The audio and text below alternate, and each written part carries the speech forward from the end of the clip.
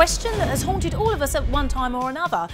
Is food that's past its expiration date actually okay? Or will it make you horribly sick? Expired or edible, Brien McElhatten plays refrigerator roulette on the no-no list. I have had a revelation. You know those expiration dates on the food in your kitchen? They're just guidelines, little recommendations. But I know in your house, the scene probably looks something like this. Can't even tell if it's good. How am I going to use all these? Eggs don't go bad. I mean, they're sealed, right?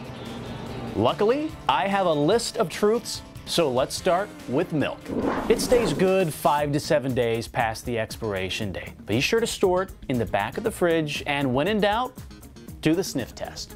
But here's a life lesson. Cottage cheese does not come in milk cartons. Throw it out. Next, cereal. It's milk's partner in crime. It can live 3 months after the expiration date. Oh, are you feeling lucky, are you? Just make sure you wrap the bag real tight or store it in a sealed container, or your Lucky Charms won't be so lucky anymore. Next, the incredible edible egg. Incredibly, it can last 3 to 5 weeks past the sell-by date. Who knew?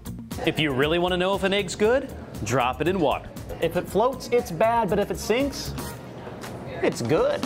Now, where's the beef? Well, if it's in your fridge, it's only going to last like 2 days past the expiration date. But if you freeze it, you can get 3 to 4 months out of it. And chicken is good for 9 months. Heck, you could have a baby during that time and still come home from the hospital and eat the chicken. That's fantastic. Expired or edible? With these tips, you don't even have to worry about it.